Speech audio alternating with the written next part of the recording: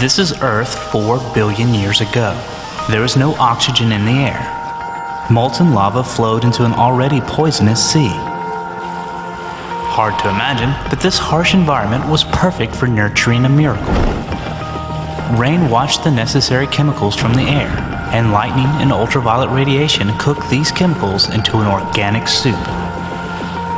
And somehow, when the smoke cleared, there was something new, something amazing. A very, very special molecule with a graceful spiral shape. And it had talent. It could make copies of itself faster than it could be destroyed. This was the origin of life on Earth.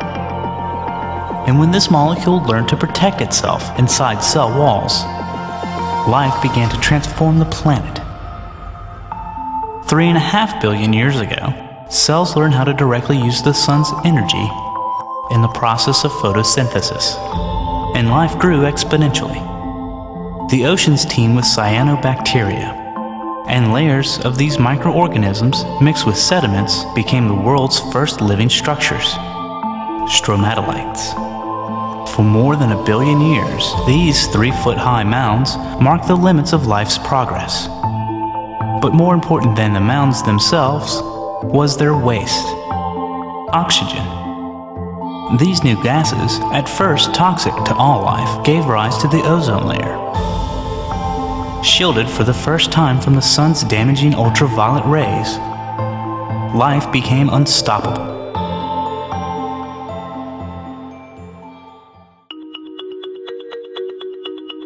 One and a half billion years ago, the cell developed an additional membrane to protect its genes, a nucleus. Now, life was so abundant that every drop of water teemed with organisms. 800 million years ago, the first multicellular organisms began to appear.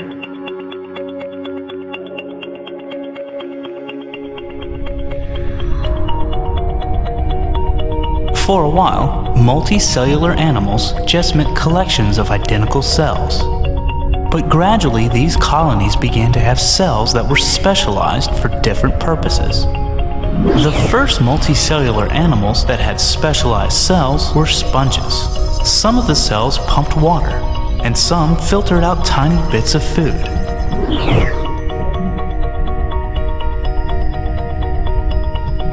Anemones and their relatives had muscle cells and nerve cells. This enabled them to bend, stretch, and flex. But none of their great cell diversity enabled them to move.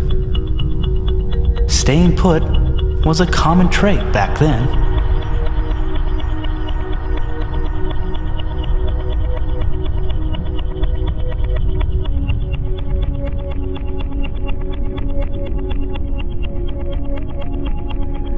"600 million years ago, an ancient worm was the first animal to develop a centralized nervous system.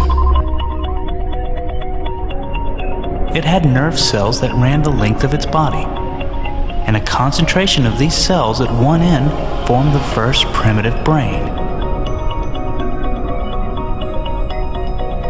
In fact, this was the first animal with a head, and light-sensitive cells in that head were the world's first eyes.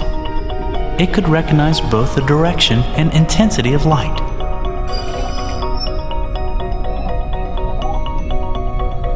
Since it could both see and move, this worm interacted with the world in a very different way.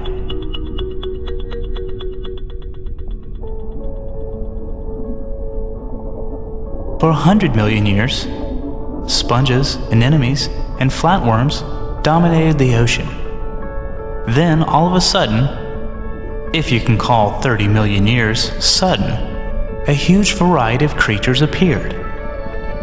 This event is called the Cambrian explosion. Here is a stunningly developed marine worm. In the course of the Cambrian explosion, competition for food caused both predator and prey to become extremely sophisticated. This is the top predator of that period, a terrifically capable hunter. The Cambrian was a very dangerous time.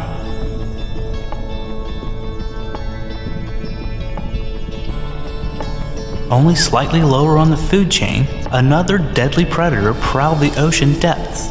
This one had 5 eyes on top of its head and a single extendable claw it used for hunting.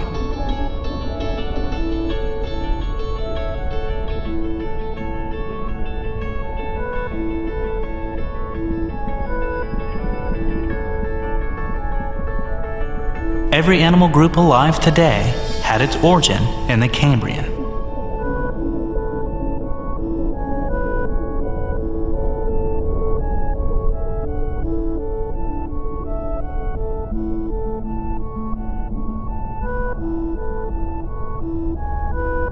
The first fish appeared more than 500 million years ago, a predecessor to mankind's own group, the chordates.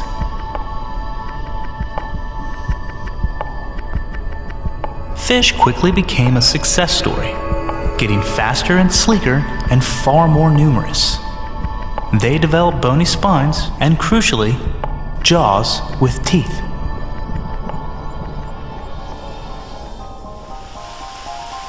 "400 million years ago, much of the earth was already covered in green. Plants had colonized fresh waters and spread onto land. Once they were established, animals soon followed. Centipedes were among the first land creatures. They developed simple lungs and skin that retained vital water.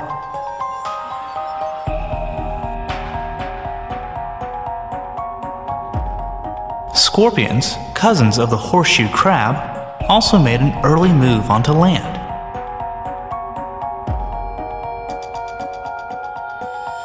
Their line of 8-legged predators has spread far and wide since then.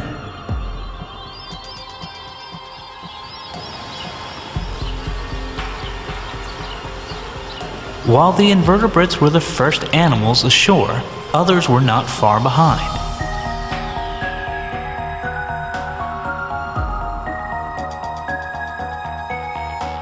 Fish penetrated weed-choked lagoons. Using limb-like fins, they pushed their way through the tangle to stalk their prey. Fins became more and more like legs. The vertebrates were on the verge of a breakthrough.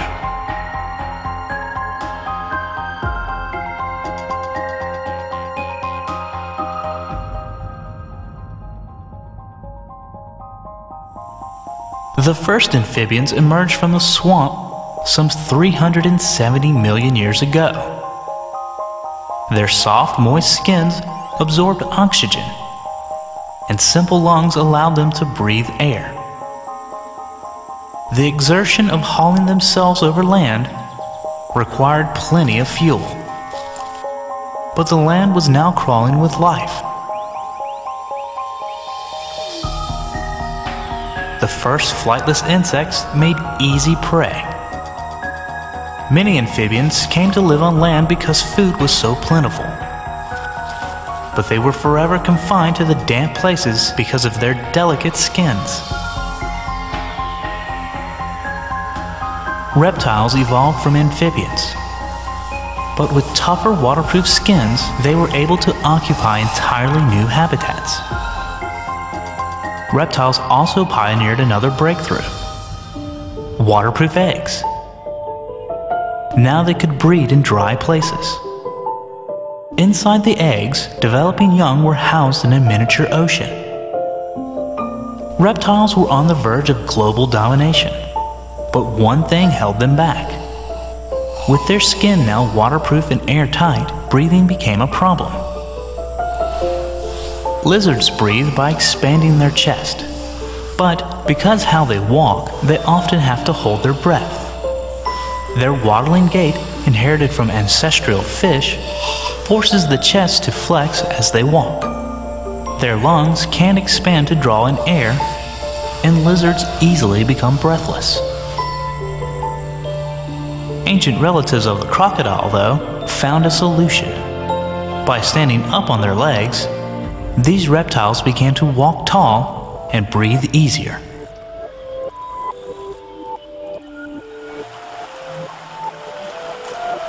270 million years ago. It is hot, and these ancient reptiles need plenty of water. Spending time at the river makes the herds nervous. They know this is a great place for an ambush. Fortunately, this top predator is not hunting. She has recently eaten and also has come to the river to drink.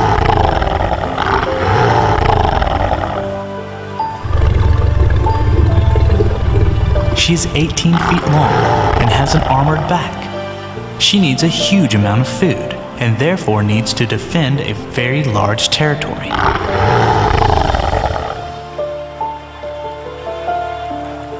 The only creature on the planet she fears is another one of her kind.